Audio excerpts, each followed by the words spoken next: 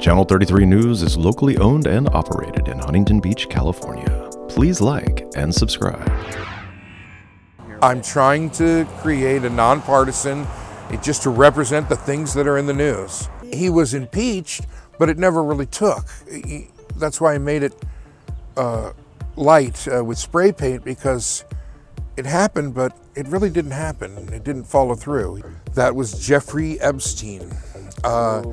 You can see the cord coming off his neck, and I painted him red like the devil.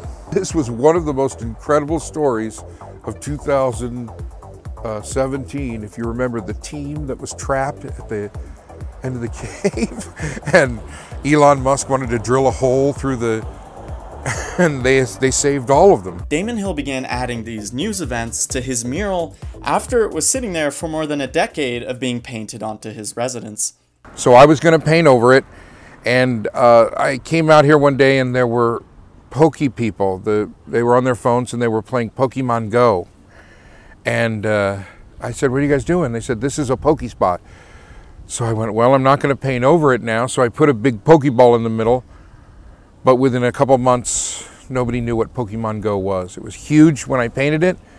And I said, that's the theme of the mural, is things we think are very important at the time, but within a month, 2 months, nobody remembers the story.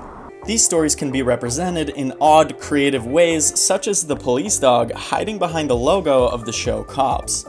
As part of the knee-jerk reaction to the Black Lives Matter movement, they canceled the show Cops, and also, for a while, the show Paw Patrol, the kids' television show. Some of these visuals, some of these paintings, people would say there's a political leaning towards it. Trump has like a hammer and sickle tie.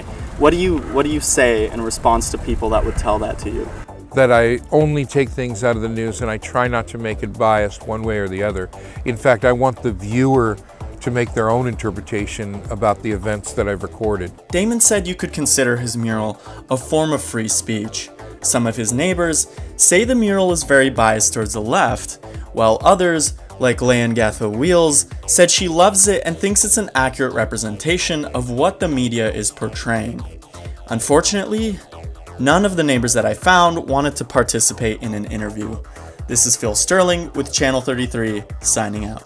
Channel 33 News is 100% viewer funded. If you like the content that we create, then consider signing up as a monthly member. Viewer support keeps us independent from corporate sponsors and political influence. Thank you for watching.